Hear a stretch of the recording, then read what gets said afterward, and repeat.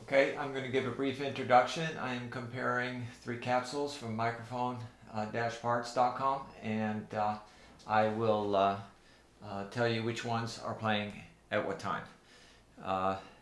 The first microphone is the MXL 910 with RK7. The second is RK47, and the second one is a 990 MXL, and the third one is a V63M with a RK8 in it, RK7, excuse me.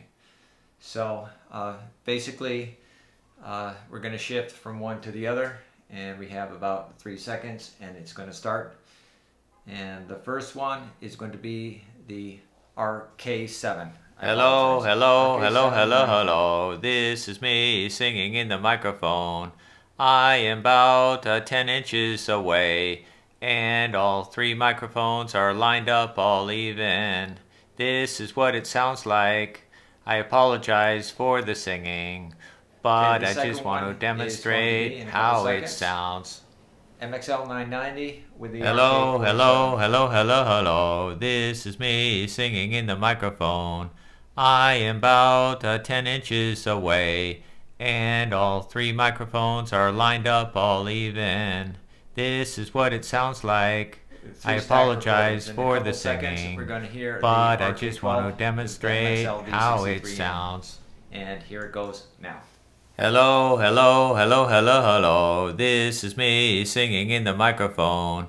I am about 10 inches away, and all three microphones are lined up all even. This is what it sounds like.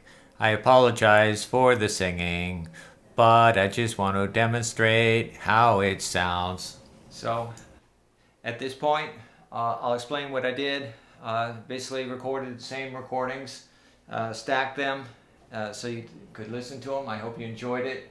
And they sound similar. There are some differences, but I will write some comments on exactly how I set up my equipment to record them in parallel. Thank you very much, and hope to see you soon.